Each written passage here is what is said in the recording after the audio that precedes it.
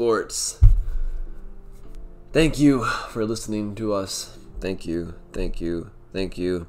Or to me at least. When I talked about the monthly master thing going on where it wasn't updating it, the day later you fixed that. And I said we need a way to get back our tokens. They're doing that right now. So I'm not sure if EA is doing this on accident, like if they're like they don't know what's going on. Or they're doing this, like I said, to make up for the glitch they did, because we lost so many. At least I lost so many. I lost probably 5,000 or 6,000 because EA was not giving us our tokens. So maybe they're doing it for that. I don't know why exactly they're doing this event right here, like where you play the event. Watch, it's gonna crash probably since I'm recording. Yeah, of course it did. That's another thing. Fix that, please. EA Sports, please fix that. But they're at least listening to this a little bit.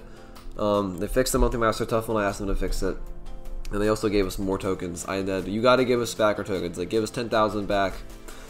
This is like when we log into the game, say sorry for inconvenience or whatever, give us 10,000 tokens back. But no, instead they've given us 26,000. At least me, 26,000 so far, because you can see right there I've spent 26,000 emblems, and I'm getting closer and closer to these Larry Bird and Magic Johnson. Excuse me. So they're making up for it. They're fixing themselves. Fix the gameplay. Fix the bugs. But you're getting closer. Thank you, EA Sports. Thank you. All I wanted to say. I'll see you guys later. Peace out.